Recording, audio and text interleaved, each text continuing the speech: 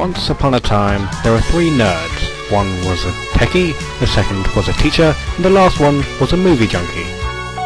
Clive, I officially hate you. No idea how good that feels. And they each performed very hazardous duties.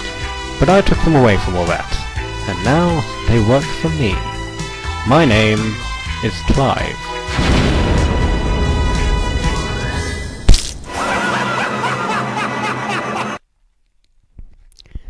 So, I have no idea what I'm going to do for this video today, so I thought I would just read from this book. Actually, I'm going to make it a competition. If you can guess what this book is in comments or in a video response, you will win a free internet. Yes, one free internet. Isn't that amazing? No? I don't care.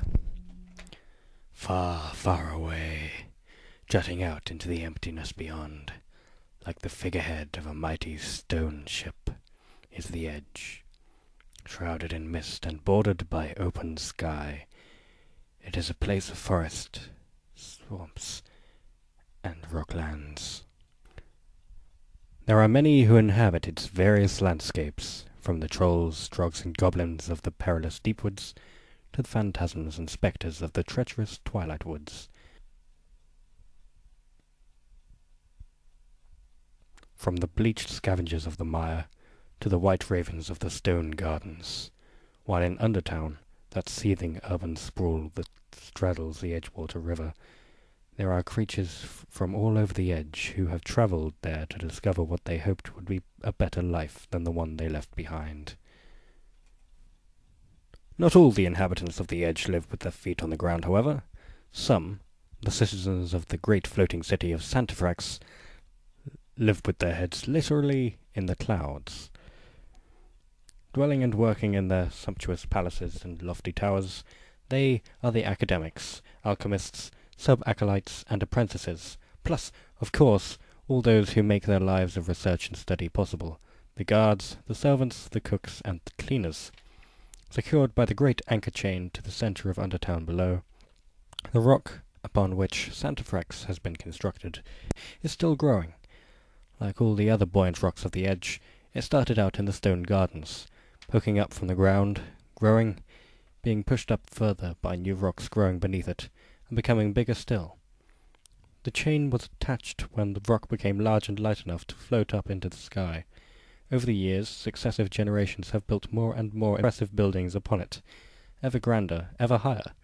The once splendid Great Library and erstwhile Palace of Lights are now dwarfed by the College of Cloud, the Palatial School of Light and Darkness, the twin towers of the Mist Sifters, and of course the magnificent Loftus Observatory.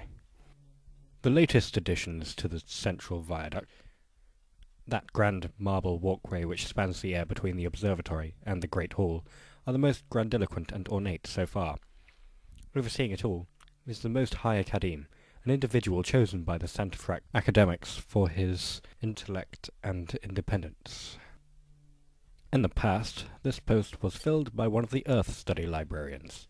Today, with the Sky Scholars in control of Santafrax, it is from their ranks that the Most High Academe has been selected. Linnaeus Palitax. He is a father and a widower. In his enthronement speech, he spoke of the need for Sky Scholars to work with the ousted Earth Scholars once again for the betterment of all. What he is to discover, deep down inside the floating rock itself, is that when Earth and the sky come together for the wrong reasons, there is no room for the greater good, but only for the greatest evil. The deep woods, the edgelands, the twilight woods, the mire and the stone gardens, Undertown and Santafrax, the river Edgewater, names on a map. Yet behind each name lie 1,000 tales, tales that have been recorded in ancient scrolls, tales that have been passed down the generations by word of mouth, tales which are even now being told. What follows is but one of these tales.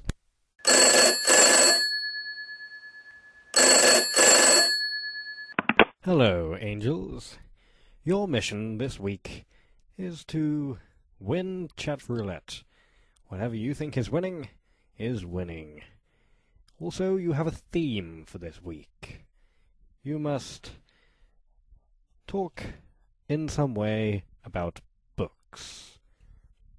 Perhaps while repeatedly pressing F9. I don't care. Just as long as you win. Goodbye.